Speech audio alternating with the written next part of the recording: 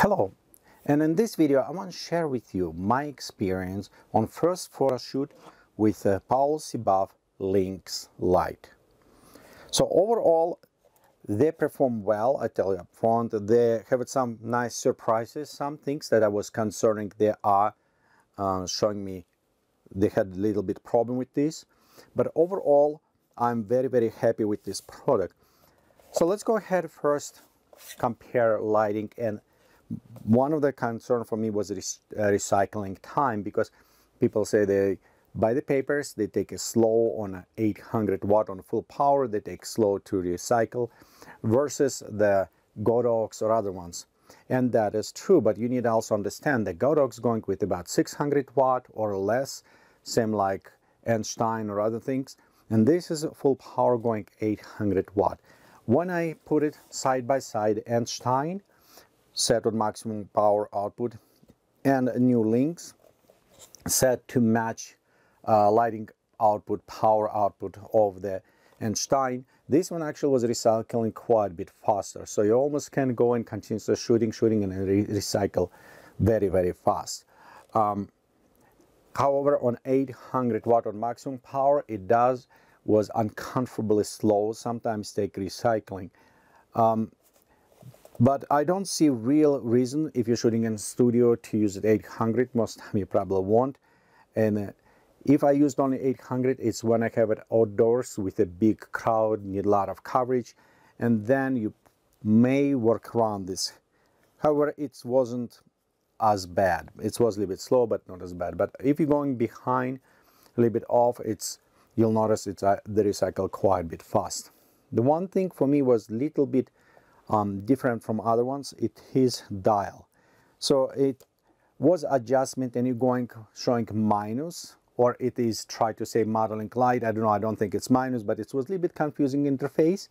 And you also can go 0, it's your full power, and after you do reduction. So I don't know what they come from, how the idea was. Personally, I'll say I prefer 0 is off and 10 is maximum. So naturally when you work, you have it increase power, you increase number. This is logical. So for me it was a little bit confusing, and this was a little bit different from other ones. Overall LCD panel is big, nice, easy to read. With comparing, for example, with Einstein, and I won't compare with white lighting or other ones or LNB, because they just have its sliders. So for example, on LNB you just have its slider right here. The only closest which have it maybe digital B or Einstein unit, which is have it screen. Problem with the Einstein screen is too small, and when you shoot sometimes you need to come closer to look an adjustment. You cannot just look from far away and see what's going on. This is where benefit coming of this big LCD screen.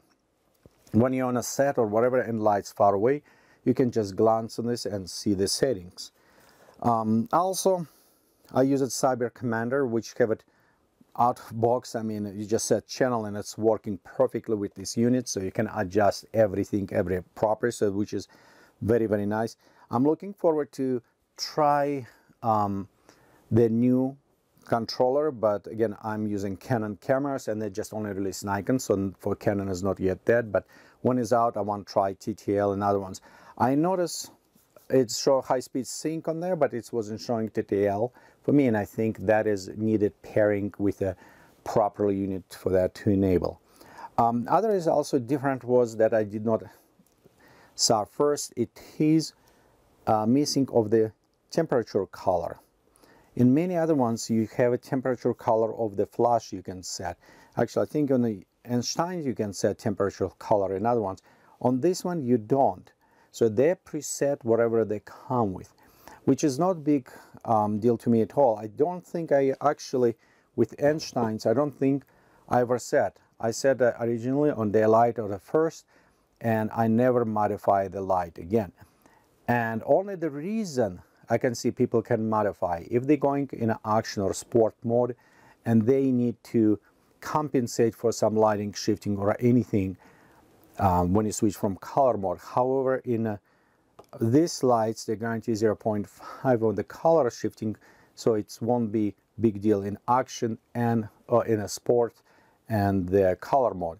So probably that is the reason why. Also maybe some more electronic things simplified, I don't know, but I think that is the reason. The next thing is also I noticed it's quite a bit loud. Not the fan loud when it's actually a flash preform. It's a have very loud clicking noise. I compare on some settings, for example, Chopine, white lighting and other ones. This is definitely loud on this. It's not big deal when you do photo shoot. At least it's give it message, hey, I just have a shot or something. But as we speak about sound and lighting, the internal fan is really quiet. It's very quiet. You can still slightly hear, but it's no comparison with some other brands who produce. The only one I know who even quieter, it is Aperture, and what is currently I'm using as my main line here. It's a T120, I think. And in a studio, actually, I was comparing lighting with a T120 and this LED, and this is performed much visually brighter. I don't know if it's related to some other things, but it was actually work very well. Okay, so this is some small settings. Let's see, let me tell a couple things that I was expecting will maybe have problems, and they do little present, but again, those is very easy configurable problems. One of them, if you don't tighten this good, because with the knob you can tighten, with handle when you lock, if you don't lock properly, it starts sogging, and that's what happened to me. If the very light flash, it will sogging on the back because it's heavier. However, when I used with a PLM, large PLM, it was perfect. I mean, it was balanced very well, so I do enjoy this. And usually, problem when you use it, flashes like Einstein or other ones, or LNB, they're too small. So if you put it very heavy modifier, it's a huge load up front. What I usually do, I have modifier, I put my hand under, and I'm using my hand to adjust modifier, so I don't put load string on this camera, on the flash. With these ones, it is bigger, it's much easier to do. It will be nice if they have it some small handle as well, but without handle it's worked just as well. Nice surprise for me it's using gels, and I ordered the set of the gels, so it's all is different colors of the gels. And I do like shoot cyberpunk, neon punk theme photos, and I build even big, huge set with neon lights and other things with model come with all the special effects and screens, all this stuff. And I usually or use it constant light with a gel, depending how we're shooting, or I use it flashlight. The problem is using gels, sometimes I don't see instant color, and the gels start melting if you do too much shoot. Anyway, it's a problem. So I was looking forward to test this, and they perform stunning. So they did it excellent color. One thing I was worried about, the color dissipation, if they're not saturated enough color. Color was vivid, nice saturated color. I flash constant flashes, give it full power on a light and everything. Because it's silicone, this is silicone, you probably can put it inside the oven to bake things in. They withstand color temperature very well.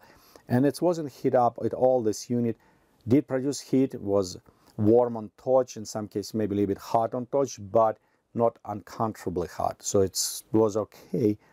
And I did run the unit with full LED power for a couple hours, just to use it as my filming light as well. So you can see on some examples where is how the lights is performed, and I was switching with the gels, some of them a little bit worse combination than another, but overall I can say they perform very well, and it's definitely, if you like to do this type of photography or one effect, it's a must have it. And I see in the future, because whoever designed this way to replace gels and everything in a policy buff, they are just genius. Okay, this is Very well done. I see how other companies probably will start copycatting them and producing similar things very, very soon, because I hope they patent or they maybe get it from somewhere else, but it's very nice, very easy to use.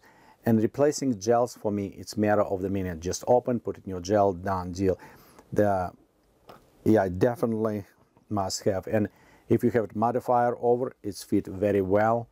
So how I say, it's no problem, because when I use like PLMs and other things, you only need to put it inside special cone or other things, a modifier, and you need to put a gel on top of them with clipping. And it was a little bit hard because the light does not distribute it properly. So with these gels, you just put it inside, inside like soft light, soft box, whatever, parabolic, whatever you wanted, and it will distribute it correctly without focusing in one area. So this is a must-have options. So overall, the power of the lights, it was quite a bit nice.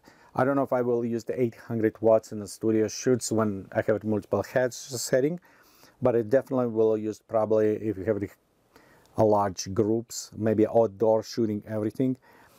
But overall, it's definitely a good buy for those who using hybrid lighting, who want to go and have it a video and sometimes photos, and doesn't want to drag multiple cases. What happened with me sometimes, I need to bring separate LED lights, I need to bring separate flashlight. And speak about bringing with you two of those lights side by side, okay, when we're putting cover on them, everything. So you put two lights inside, two batteries, and the charger. They perfectly fit in 5010 case from Pelican case, which is a carry-on case. So they fit just perfectly snuggle inside, which is kind of make me happy because I can reuse some of my cases. But otherwise, if you comparing the Godox versus Lynx, it's, you know, brainless. Lynx is definitely better than Godox. And maybe some concern I heard about the battery life, how many flashes you can take it, because with battery that you purchase if separately with a Link, you can take about 250 flash on full power. And if you go down to 600 watt to match Godox, you can go way more. I'm not yet tested this, but it's simple math and logic. If you reduce power, you can take more images. And I bet they will probably going about same amount, about 350, 400 shots, because you reduce quite a bit power consumption on this one. But that one is probably I'll go test next with a battery, see how well the preform, how long they will work with all those flashes. Overall, I think this right now almost the best light you can buy for the money it's offer. And thank you for watching this video. If you find it useful or whatever, please give it thumbs up, click subscribe button so you can see more videos coming, and let down other people. Thank you again, and have a fun, nice day.